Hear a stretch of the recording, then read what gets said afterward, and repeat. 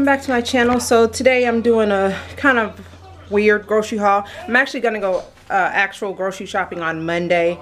I haven't had my van all week, so I had a couple hours this morning to go run and get a couple of things, so that's what I've been doing today. So I'm gonna show you what I got, but Monday is gonna be like the real grocery shopping. So so I went to Meijer and they have buy 6 save 3.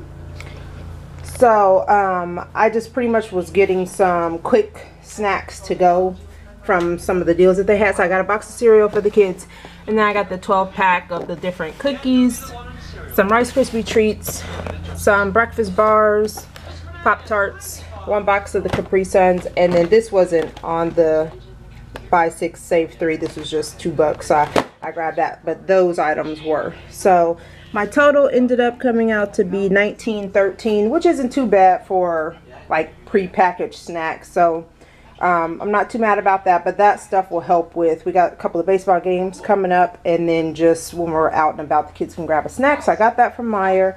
And then at my local county market, they had peaches for 79 cents a pound, and they had them in these little bags. I think this is, I had it on there, a half a pack, yeah. So I got a bunch of peaches there.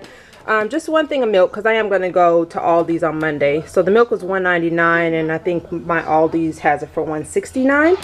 But I won't go till Monday. So they had some dollar chips, so I got some of those. $1.79 strawberries, which I'm sure they're probably cheaper at Aldi's, but Aldi's strawberries are always really bad. So that's why I wanted to get some for the weekend so we can have them here.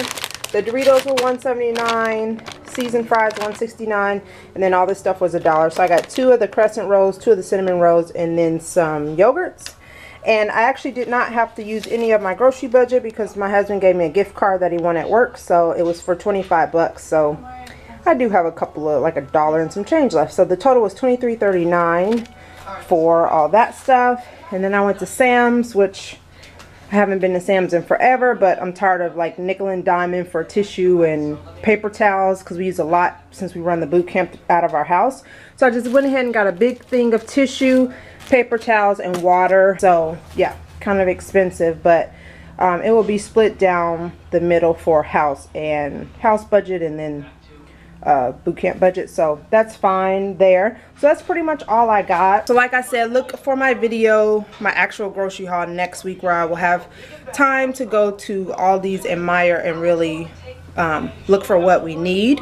So yeah, that's pretty much it, and I will be posting a back to school haul, school supplies, either before or after this video, so make sure you check that out.